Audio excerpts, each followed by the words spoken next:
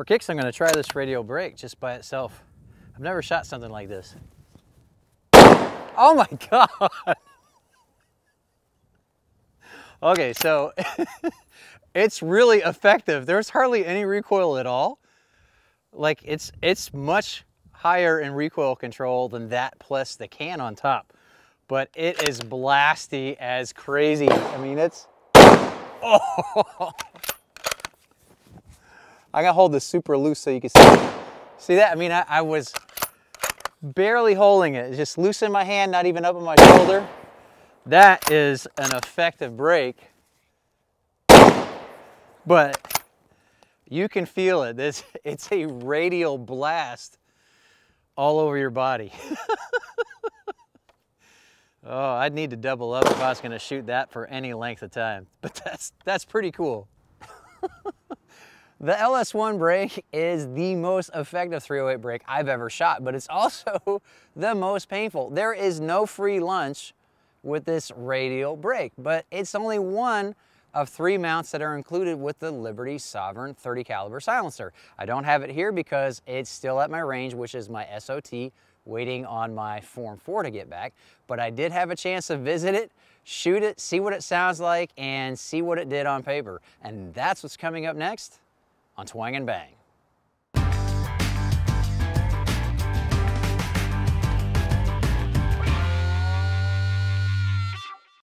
The Sovereign is Liberty Suppressor's idea of a silencer to bridge the needs of the hunter and the precision shooter. Its 30 caliber bore is rated to 300 Win Mag, which is the upper limit of most common hunting and precision rifles. The tube and core are both grade 5 titanium, which combined with its overall length of only 7 1/8 inches makes the Sovereign a very light 12.7 ounces. Liberty chose aluminum for the user-changeable front cap. 30 caliber comes standard with both a 5.56 and 6.5 front cap available separately. The Sovereign can mount either as a direct thread or via the included 5/8 by 24 LS1 radial brake. Both 5/8 by 24 and 1/2 by 28 thread adapters are also included, though all 3 mount to the Sovereign via the same taper lock system. This ensures consistent bore alignment and repeatable point of impact when switching between the 3. The mounts are nitrated stainless steel to prevent galling and are designed to add almost no length between the barrel and the can. Liberty also includes a custom Armageddon gear wrap to cut down on mirage during long strings of fire. I've got a table full of fun to test with the Sovereign, starting with my 700 SPS in 308 Winchester.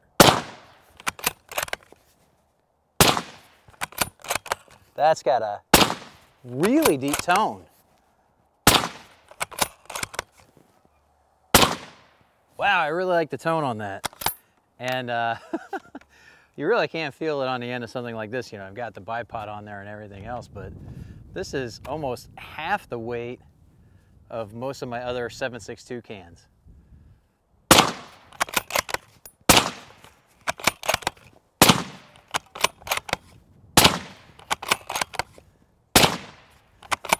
Pretty even tone through all 5 shots. Not really a first round pop or anything like that.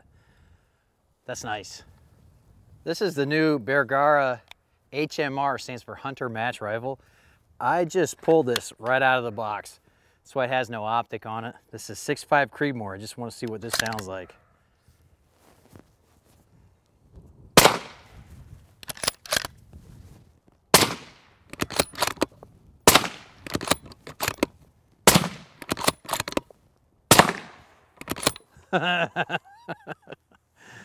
Well, I'm going to say I love the trigger on this rifle, and still has a really nice deep tone. So I think it's going to be a good match for 6.5 Creedmoor as well.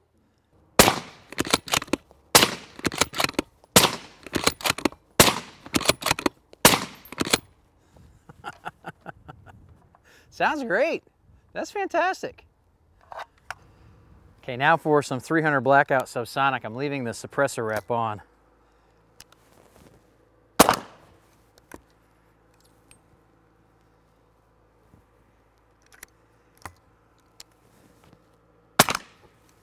There's a little first round pop.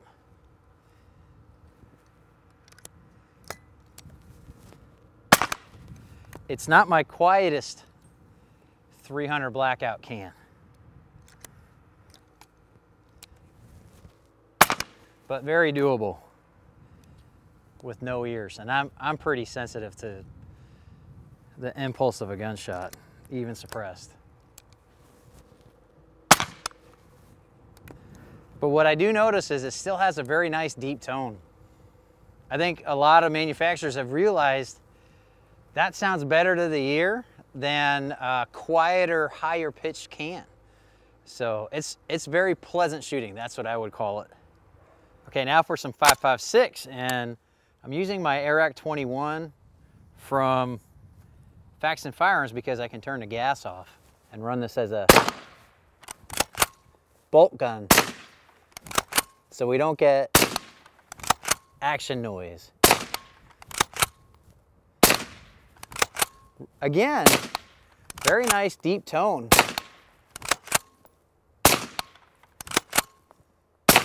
There's always a bit of a crack from the bullet of 5.56 rounds going through the air. You can't make that quieter.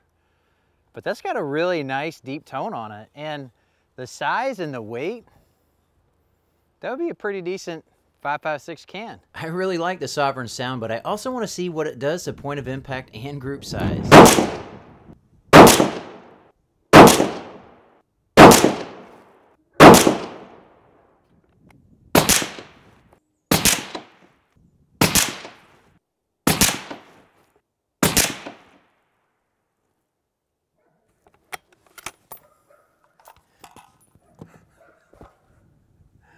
Got dog training going on behind me now. If it's not a tractor or a chainsaw or a leaf blower. But the silencer sounds great. And maybe there's a small shift down. And I pulled that last one. I shanked that last one. Let's see how this screws with some hunting ammo, because that's kind of the point of this.